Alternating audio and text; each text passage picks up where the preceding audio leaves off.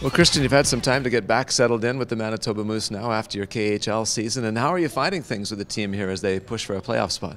Obviously, every game is a tough game. We have to get points, so you have to work a lot, and no days off. No days off is right, and the games have been so competitive, and the team seems to find ways to overcome challenges and get points. The last two games at home here against Bakersfield, not easy, and you find a way. What's it like to be part of this team when they're so strong in these tough situations? Obviously, it's nice to have that competition in those games, and I think that shows a lot of character in this team that we can win those games, and it's been pretty nice to be back. One of the things that this team has done is it seems like it wins almost every time at home, and there's a confidence that seems to come with that. Is it fun to come into this building knowing that other teams are going to have to play their best because you guys are finding ways? Yeah, obviously we're trying to work hard on the home games and every game, but obviously there's home fans and home rinks, so it's a little bit harder to beat us here. It's been quite a season for you, starting with the Jets, playing a bit with the Moose, going over and playing with Jokerit, coming back here again. I wanted to ask you a little bit about that experience in the KHL, and fans here maybe aren't familiar with what you go through in the season. What were some of the trips like there in terms of flights? You have a few hours or many hours? What is it like over there? Yeah, it depends the place. We went to China too, so it was like 12 hours flight. So it's a lot of travel there. So it was tough league.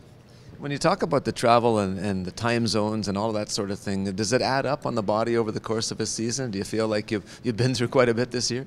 Yeah, obviously it's pretty tough to, and now when I'm back here, it's the time difference here too. So it's been a tough year for me, but I'm pretty good now, so no problem. Yeah, and when you look back at it, aside from the physical wear and tear, opportunities to learn a lot. Do you find your game has developed over the course of the season? Yeah, I think so. I've learned to work pretty hard on the ice, and think my game with the puck has been a little bit better. Is there a major adjustment going from the size of the rink in Europe to playing over here, or were you comfortable with it having been here in the fall?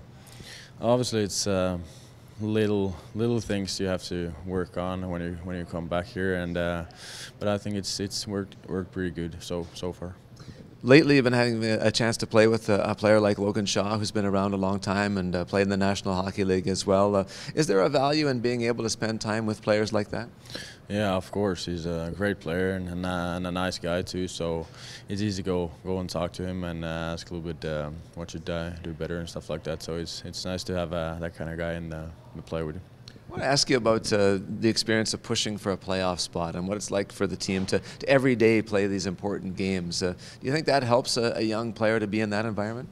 Yeah, it's tough game. Obviously, every game is a really good game, and you have to put all in it. So it's gonna push you forward.